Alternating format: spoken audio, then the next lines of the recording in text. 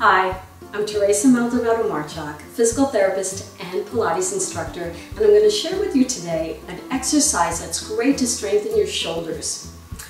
This exercise is called vector clocking, and if you have weak rotator cuff muscles or have had an injury to your shoulder, this is a great one to get that area strong.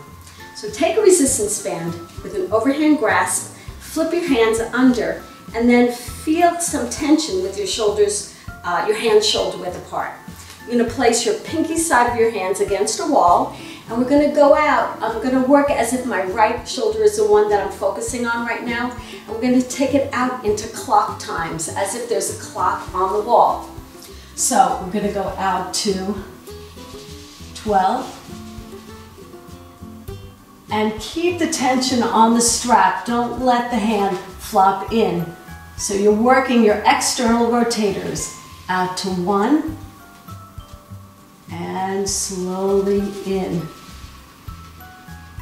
and 2, and in. So I think you get the idea. The next thing you can do is have both arms working simultaneously so you get some neuro overflow between sides.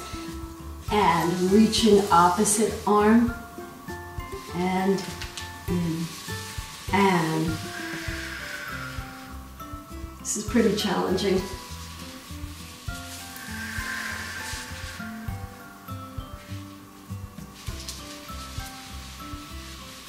The final variation is wall walking.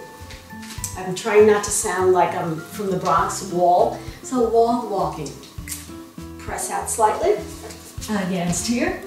And keeping that distance between the hands the same, you're going to walk up, up, up without collapsing in. Up, up, up, up, keeping the shoulder blades down and not hiking them up to the ears. Then down, down, down, down, down, down, down. This is more challenging than it looks.